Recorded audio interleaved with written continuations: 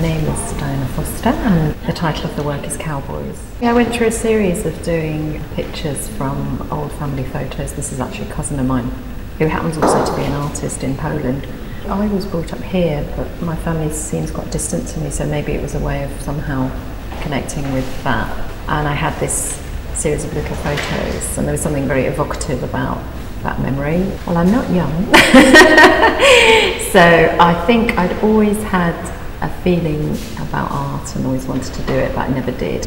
You have to have a certain confidence to keep going, and I sometimes think starting later was difficult. I think 7 years ago I chose to do a foundation, art and design, and then I started painting from that time on. And I think all of us tended to look at female artists, you know, but because it's been overlooked, you tend to be drawn to that. You want to relate to people in the same position, perhaps.